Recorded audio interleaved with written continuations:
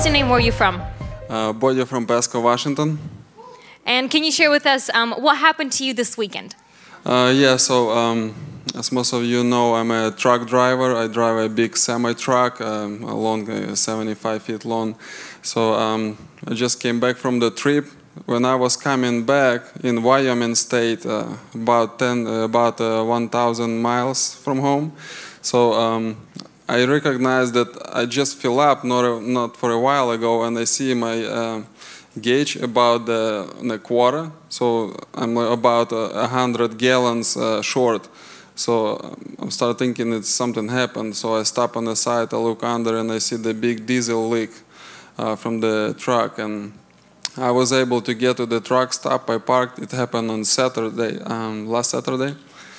I stop and I see it's a big problem with the engine. I went to the mechanic. He told me we're not even fixing it here at the truck stop. You need to go to the dealer and order the parts and wait and stuff. The shop was closed until Monday.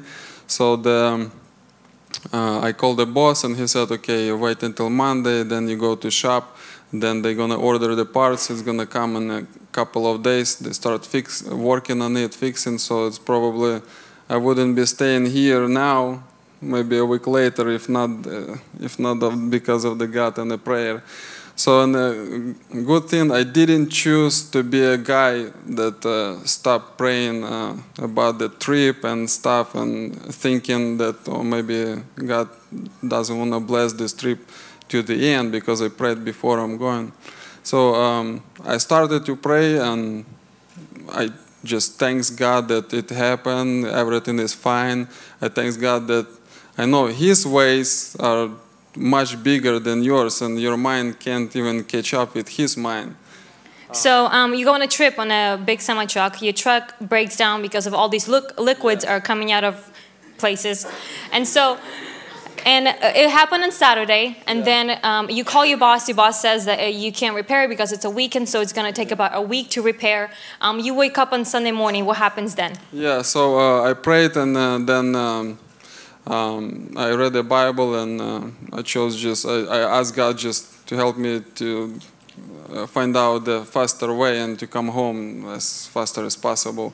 So I wake up on Sunday morning, and it's like I still seeing this clear picture. It was like I already was seeing it half of the night, and I can see clearly the way. I can see like the open hood, and I see this hose that goes from where the leak is. It was from the water tank reservoir, and I see the build hose that goes from there back to the tank. So the thing is, the leak was from there.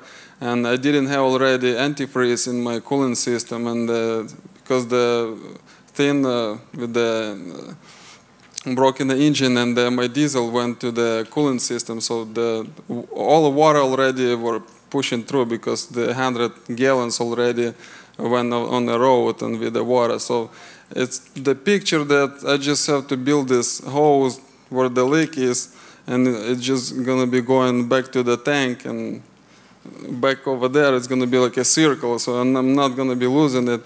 So I was like, wow, is it even possible? Maybe it's going to just burn everything and 9 cars that I have on my trailer. I called the boss, he called mechanic, and he said it's actually doable. It's not fine, but it's doable. So I got even the same color hose, the clear yellow hose that I saw on the first dimension on the picture. So I built it, did everything the same, and I started the engine, wasn't any leak, and I got back home like in time. If I would do that Sunday morning, I would even get home like not even any delay. And Bodya, have you ever experienced something like that? I've seen your picture of how to fix your truck. Have you ever had this before in your life? No, I recognize like God knows everything, engines, mechanic stuff. He's the best mechanic, the best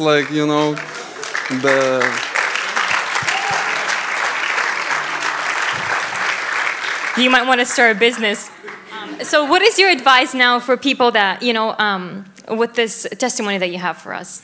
Advice, just don't leave your prayer if you have a situation.